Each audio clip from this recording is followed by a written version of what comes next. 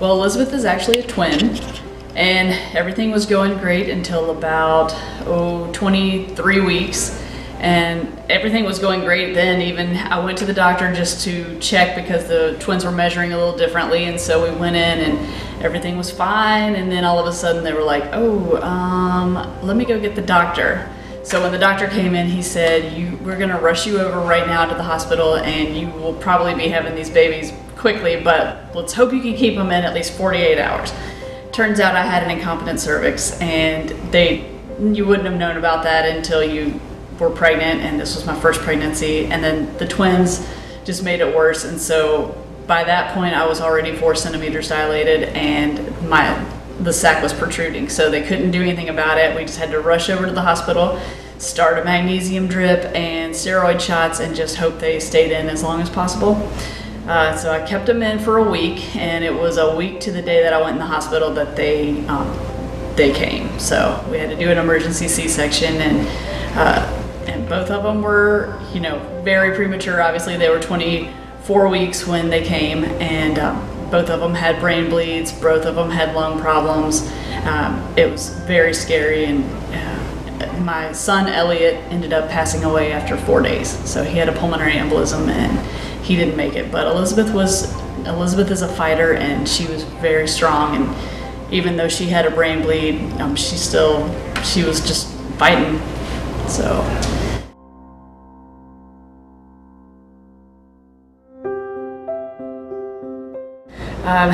Well, Elliot was the second baby who came out, so he was bigger than Elizabeth.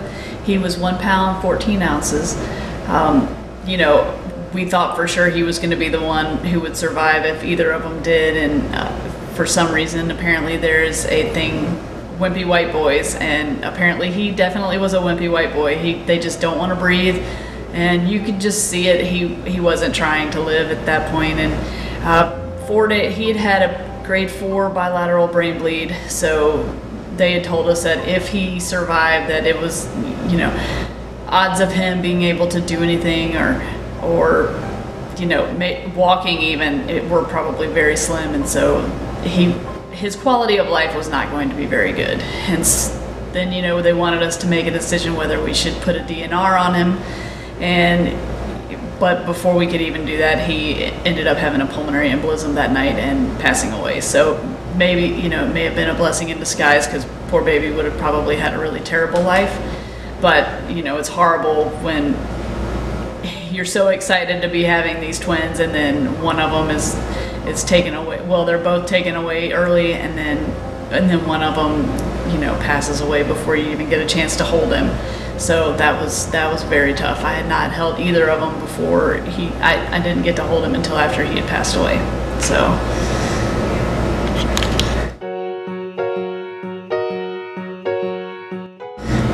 We'll see. On the 12th day that she was alive, her body had started turning black and blue. And so the doctors at Baptist were saying she was either head neck, which is very serious, and she probably wasn't going to make it. We were going to need to do emergency surgery. They couldn't do it. We were going to have to go to Le Bonheur. So we got to Le Bonheur that afternoon, and they came in and told us, look, odds are we're going to cut her open. Her insides are going to be necrotic. It's going to be really quick. We'll sew her back up, and that'll be it. And that's probably what's going to happen. And when that surgery took 3 hours, what was supposed to take 45 minutes, we were hopeful that maybe she was going to be okay, and the doctor came back in and said, amazingly, that it was just a small perforation in her colon, and that they fixed it and everything was going to be fine. That was fine. Nothing, she was going to be all right. And after that, I think that was kind of our turning point. There was still a long 6 months ahead of us here in the hospital and 4 more surgeries, but that was kind of our major turning point, where if she could get through this, then she's probably going to be all right. It was a very long day, a long night before, and finally when they realized that it was inevitable, they were coming, whether or not we wanted them to, we had to decide whether to do a C-section and take them both, or try to just deliver Elizabeth, because she was the one who was pushing out, and try to see if Elliot could stay in there longer, or just you know, those were the options that we had to decide. And of course you wanted your kids to stay in as long as possible, but at that point I had to decide what's better for everyone, and I think it was safer to go ahead and do the C-section. So we did, and they got them out really quickly, which was great, but it was definitely a crazy emotional day. Day to day, we've got so many appointments. It's slowed down a little bit since she's now 1, but we still, you know, with a pulmonologist, a neurosurgeon, a regular surgeon, eye doctor, her regular doctor's appointments. I mean, it's constantly doctor's appointments or therapy appointments. We've got a physical therapist, occupational therapist, developmental therapist, a speech therapist who we see weekly. And so, I mean, it's a lot of appointments, but, you know, we're trying to make it as normal as possible, and she's doing great. So we get up and we do her exercises and stretches and everything for physical therapy that we do on our own, and feed her and bathe her and then play, and it's napping, and trying to do that in between working is difficult, but I'm very grateful that I have my parents my mom keeps her every day, which is great, because otherwise I wouldn't be able to keep my job and be able to take care of her at the same time. So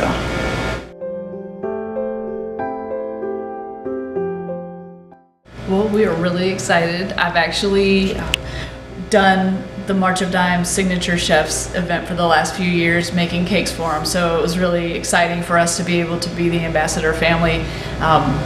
You know, it's kind of come full circle. We've been doing this event for a while, and so to be able to be the family here is really exciting and neat. And I'm just glad that something good is going to come out of our story. You know, we can tell other people and show them that even though it's a very long road and very tough, that you can get through it. And I mean, she's living proof right here.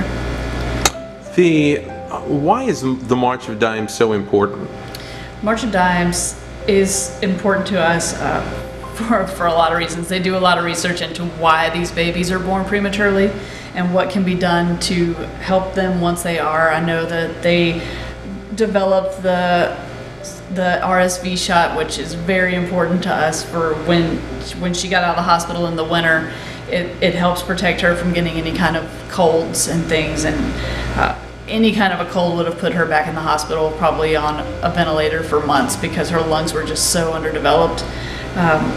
And so it's just, you know, every little bit of research that they do to help prevent things like, you know, whatever happened to me and for other moms that go into premature labor, and just to help develop different techniques and different things for these babies once they are out and they have, you know, sorry.